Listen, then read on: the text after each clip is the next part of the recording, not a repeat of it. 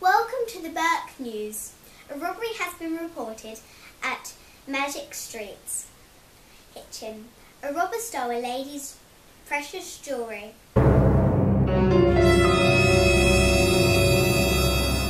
If you know this man, please contact the news desk immediately or call 999.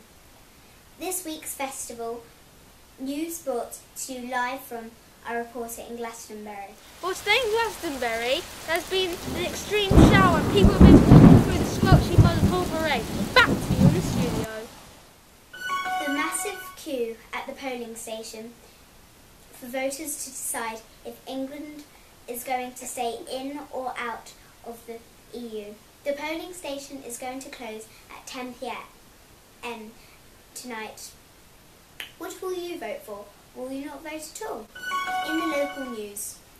Tomorrow in Hitchin Town Square, the People's Assembly are supporting Humanitas charity with the amazing work they do to offer aid to the refugees.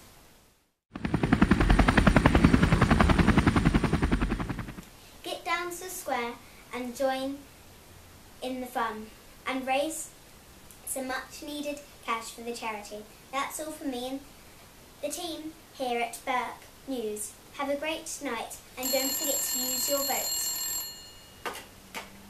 Hello? News desk?